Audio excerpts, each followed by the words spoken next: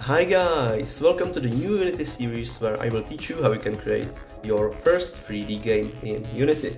You won't need any code for that, we will be using Bolt, which instead of lines of code, you are using nodes, and the language is pretty similar to the C#, so you can easily learn Bolt and then go to C#. So the game is pretty simple. I can hit play, you can see that I have some basic player controls, so I can move, jump. I need to avoid those obstacles, they obviously decrease my health, which you can see down here. I can get to new levels and collect coins, which are the score here. So this is the game, just getting over obstacles, and when I die, you will then see my high score. Yeah, like this, you can see high score is 12, now I have gotten only score of 9. So let's get started. We will begin by creating new project, so just open Unity Hub, hit new project, select 3D and type some name. We will begin with setting up the project and the scene. So for the project I will just create some folders. One will be for scripts, then other for materials, also for prefabs and so on. We can add them as we go. In this scene you can see that we have just camera, so we will create new empty game object which will be the player, and we can put the camera under the player. This means that when I'm moving with the player, the camera will be moving with the player. I will also make sure that the camera is on position 0, 0, 0 and the player 2, like this, and put the camera under the player. I will also create 3D object capsule, which will be the player's body. I will also put it on 0, 0, 0 and put it under the player. Now we can change position of the camera, that it is looking at the player from behind. Those basic transform tools that I'm using can be selected here, or you can use shortcuts W, E, R and T. So I will put it behind the player like this, and I can put the game window somewhere here, and when I'm moving with the player you can see that the camera is moving with the player. So this is ideal. Now we can create some ground, for which I will create empty game object in the hierarchy and name it environment. And under this I will create 3D object, cube, and just scale it using those tools. I can put the player on the ground, maybe put it like here. Now we can create new script. So open folder scripts, create visual scripting, and we are going to be using the script graph. This will be for our player. So on the player we need first to add script machine, so we can add here into the graph, we can add the graph that we have just created. Title can be player, and we can edit the graph, which will open the graph window. Now there's many ways how you can make movement for the player, but I'm gonna be using the physics. So for that reason I'm going to add a rigid body component to our player, because without rigid body there's like no physics. So add component rigid body to the player. Here you can change the mass and all of that stuff. We will go under the constraints and just freeze the rotation so that the player doesn't fall down or something like this. And now in the script we will be adding the velocity by using velocity set. Also, if your nodes are named different than mine, you can go into edit, preferences, under visual scripting. Here you have the human naming and I have it off, so if you want your nodes to be named the same as mine, you want to turn it off. So we will be using the set velocity. For this we need to input the vector of the velocity, the rigid body, which we can leave on this because we have the rigid body on the same object where we have the script, and then some flow. So we want to be applying the force constantly. For this we will use update, which happens every single frame. Because we are going to be affecting only the left or right movement, it is automatically going to be moving forward. We need to somehow get input for the A and D. We can do this by on keyboard, or which I will do is input axis. So input get axis, and here we can get, for example, the horizontal or the vertical. Horizontal is the AD and also arrows, and the vertical is W and S. So I will type in horizontal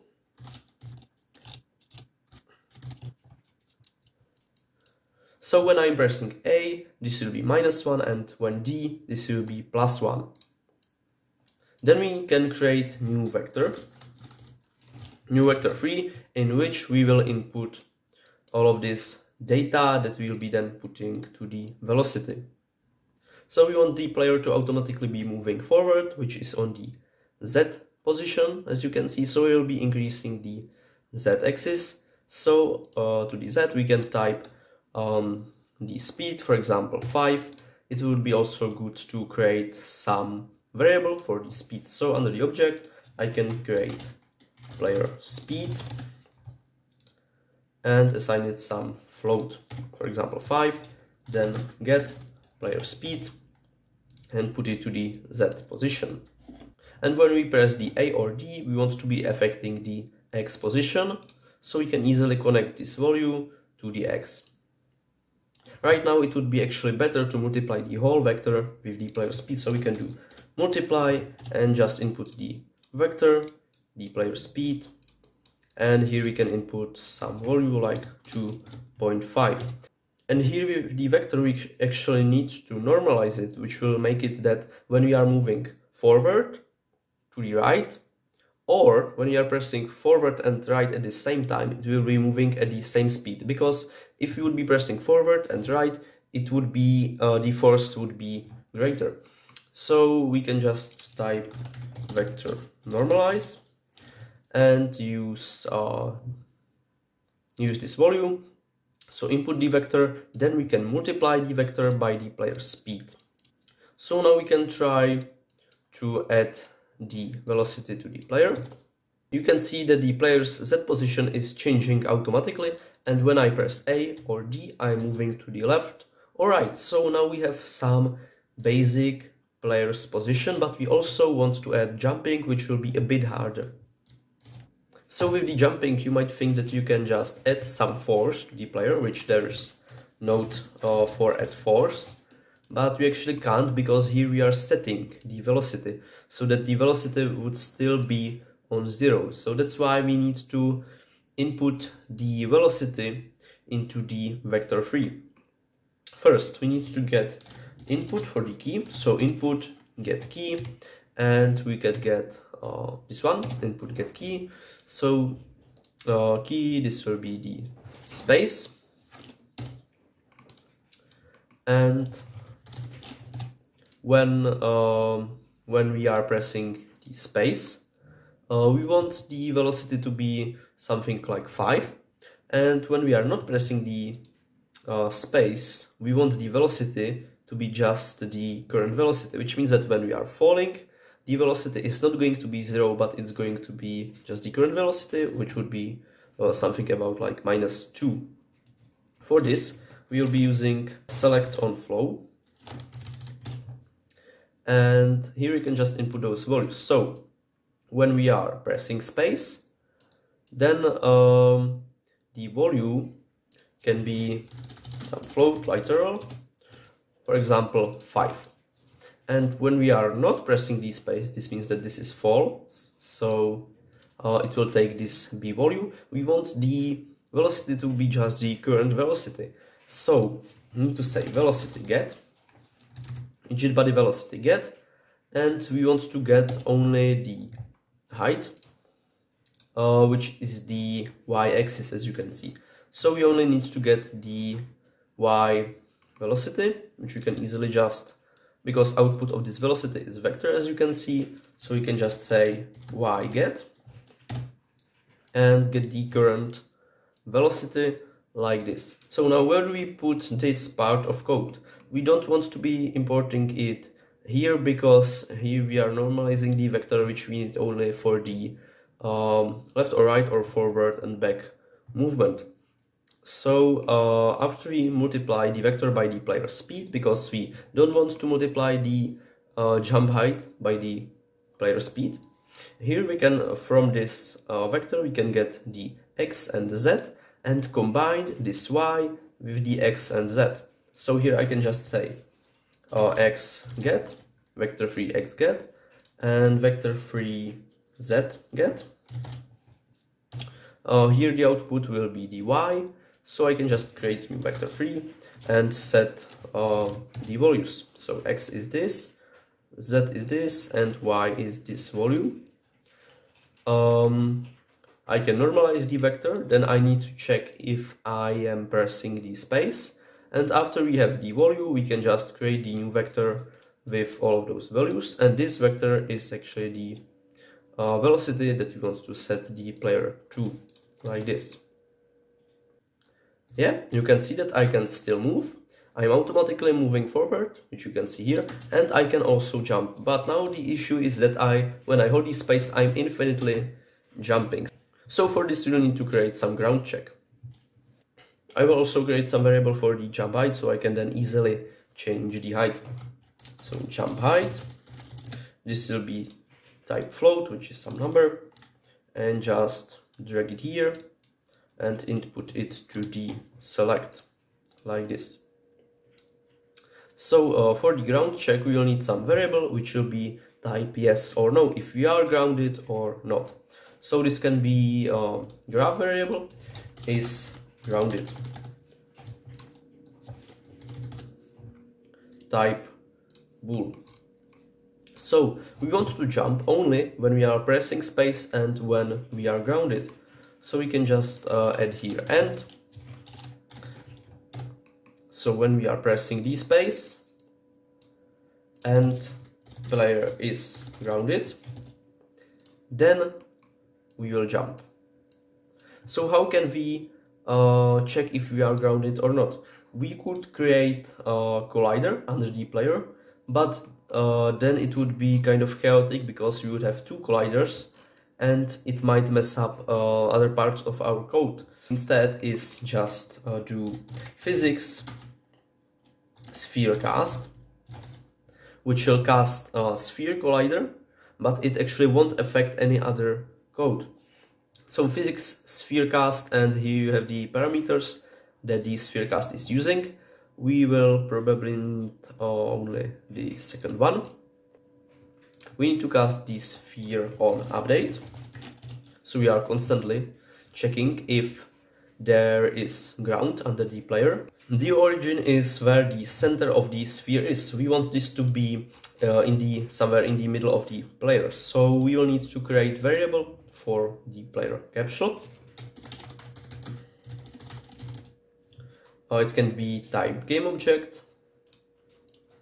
Just import the capsule here, and we can just get the position. So just position get, transform that position get, and this will be the origins. So now this sphere would be somewhere in the middle of the player, but we want it to go like below the player. So that's why we have the direction here.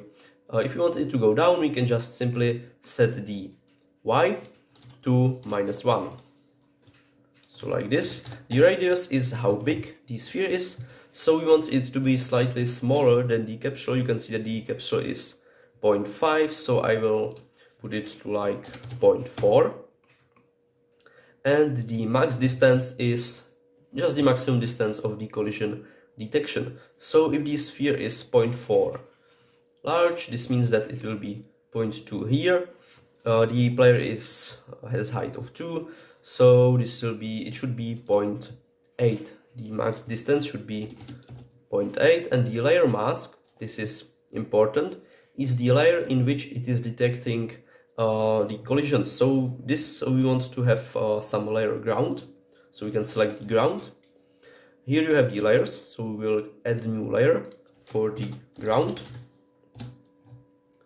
and select it here, layer ground, and in the script we can just add layer literal, layer mask literal, and just select the ground and import it to the layer mask. And the output will be if the player is grounded or not. So we can say if set is grounded, and we will set it just to output value. So if it is detecting the ground, it will be true. If not, it will be false. So now even if I'm holding the space down, you can see that the player just jumps and then falls down and jumps again. Obviously, if you would have different size of your capsule, then those parameters here would also be different. So now you have just some basic player movement. In next video I will show you how to add some of those obstacles which will damage the player, and also add some coins which will add some score and maybe even more. I hope everything we have just covered works for you as well as it works for me. If you have any questions, drop them down in the comments. Don't forget to like, subscribe, and I will see you in the next video. Bye!